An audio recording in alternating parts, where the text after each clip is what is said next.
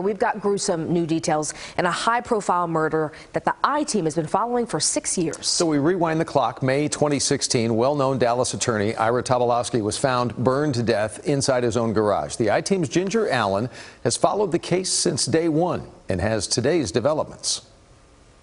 6 years after the murder of prominent Dallas attorney Ira Tobolowsky, Stephen Aubrey has been indicted.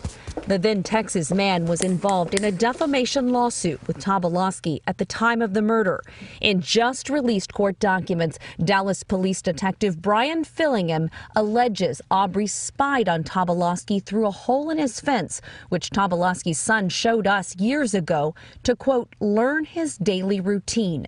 The detective says Aubrey waited for the attorney to enter his garage, doused him with gasoline, and then set him on fire with a torch. The documents state detectives noticed a healing burn of some kind on Aubrey's hands and lower arm days after the murder.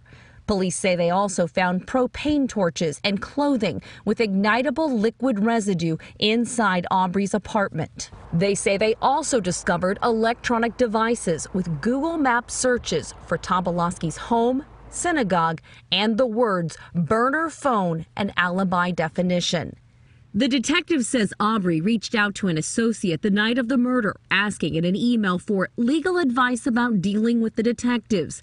Court records indicate the associate replied, "You took it to a whole new level when you done thrown gas on," followed by a string of expletives. The associate then allegedly writes, "Don't kill anyone again." We know this is the person. In their only interview after Aubrey's arrest, the Tobolowsky family wanted to thank Detective Fillingham. Hours ago, they told me the newly released documents only scratch the surface of what will come out in trial. The I-Team has reached out to Aubrey's attorney several times, but he has not responded. Ginger Allen, CBS 11 News. Stephen Aubrey still in Florida, where he is fighting extradition.